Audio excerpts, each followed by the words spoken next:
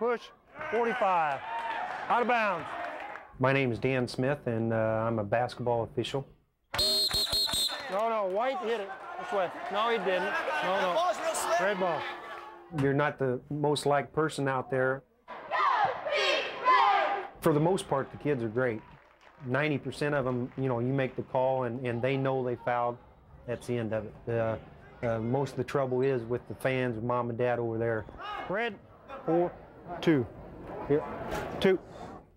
Mothers and dads and grandmas and grandpas that never played a lick in their life, and now they're basketball experts. No control. Officials wouldn't be out there doing the game if they didn't love the game and love sports. 33's holding? Okay.